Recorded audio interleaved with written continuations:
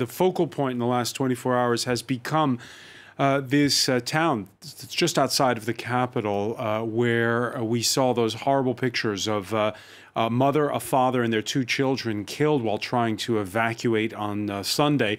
France 24 senior correspondent Cyril Payen is in Irpin. Cyril, what's the latest where you are?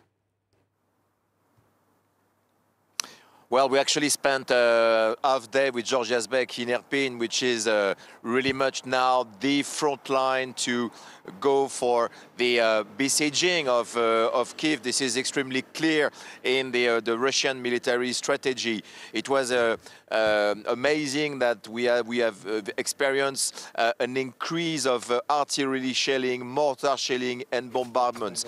Nearly every 2 minutes we could hear some bombardments, and now we are back in central Kyiv, and we can hear, despite the fact that the curfew is going to be implemented very soon, and the boulevard in central Kyiv are totally empty from anyone because everybody went back home, that we can hear some explosions still going on in this region in the northwest of Kyiv. So it looks like very much, and this is what the people think and believe here, that the Russians are intensifying their offensive to cut the north and northwest access to the city. We have experienced and seen some very sad and tragic scenes of families trying desperately to escape from Irpin area, which is a very residential areas, people carrying their grandfather, their grandmother, some very terrible scenes to witness, even taking their pets with them, and it was really very much these people escaping the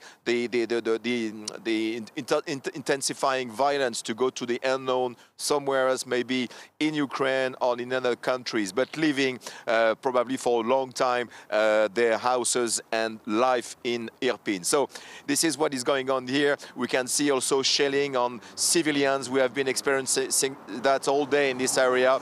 So there is a clear strategy of pushing forward from the Russians. So now it's no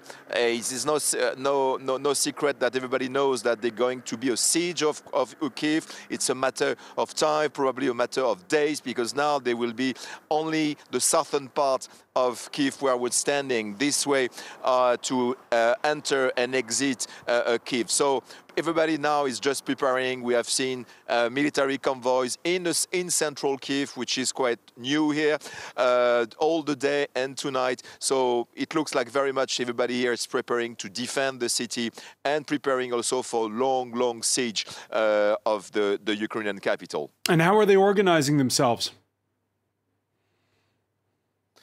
Well, this is also which is extremely amazing. We have been crossing this country for the past days from the Polish border. We had a journey of 700 kilometers from the border in the west to here, central Kyiv. And the momentum, the sense of mobilization from the local people is absolutely amazing. You don't see much women now in Kyiv. This is all about the male fathers, brothers, sons, we've decided and to stay behind, and so you can see checkpoints at every corner of the street, people preparing the defense, trying to organize or to build bunkers, and they are trained, they are helped by the military, which is also extremely present now in the capital, and at all the entrances, the gates of the city, heavy checkpoints where now you are really double checked about who you are, what is your identity. So it's really a change of mood.